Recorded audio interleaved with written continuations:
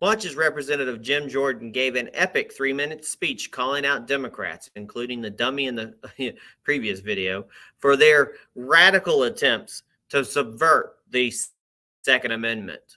Jim Jordan blasts Democrats attacking the Second Amendment. Watch this. Now we know. Now we know where they want to go. They just said it. End the filibuster, expand the court, forget the Constitution. Now we know. Democrats blame guns. They criticize the NRA. They call Republicans names. But let's be honest. They've told us what they want to do. Their real beef is with the Second Amendment. Their real beef is with the Second Amendment. Think about what this bill does. Mr. Massey just outlined the 6 bills thrown into one. What this bill does, it tells law-abiding citizens when you can get a gun, what kind of gun you can get, what accessories you can get for your gun, and where and how you have to store it in your own darn home. That's what this bill does. This is an assault. This is the start. This is the start. We know it's the start because Ms. Jackson Lee, the first person to speak on their side, said this: we're not finished. This is just the beginning. Their goal, plain and simple, is to get rid of the Second Amendment. Joe Biden said it the other day. He said he wants to ban 9mm handguns. Michael Moore said it last week. Time to repeal the Second Amendment, he said. We know where the Democrats want to go, and they don't care about the Constitution. Mr. Bishop pointed that out just a few minutes ago. They know the age limit in this bill is unconstitutional. We just had a decision last month from the most liberal circuit in the country. Said it's unconstitutional. They know the storage provisions are unconstitutional. The Heller decision said so.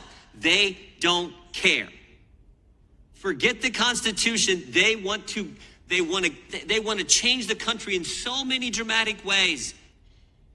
The gentleman from New York just talked about getting rid of the filibuster, packing the court. We know they want to pack the court because the chairman of this committee introduced a bill 14 months ago to pack the court. And the worst of it is, this bill would not address the tragedies we have seen unfold around the country in the last couple weeks. Would not stop the terrible events that we saw. Wouldn't harden schools. In fact, the spokesperson for the president just said last week, hardening schools is not something President Biden wants to happen. Not something he believes in. I find that astonishing, but that's what she said. This bill would not stop the terrible events. It wouldn't harden schools, but it will sure take away the rights of the American people who follow the law. That's what this is all about. And it's just so wrong. But it is part of the pattern we have seen. And again, as Mr. Bishop pointed out a few minutes ago, this is the Judiciary Committee. You would think there would be the proper respect for the Constitution and for decisions reached by our circuit courts. Nope. We are so focused on taking away people's liberty. It's frightening to me when you put it all in context and you think about what the Democrats are trying to do to First Amendment liberties, now to Second Amendment liberties.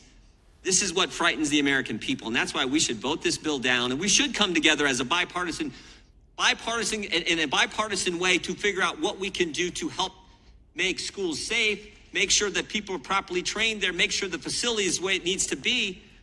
We're all for that, but we're not for taking away this. We're not for taking away Second Amendment liberties, not for ending the Second Amendment like they want to do.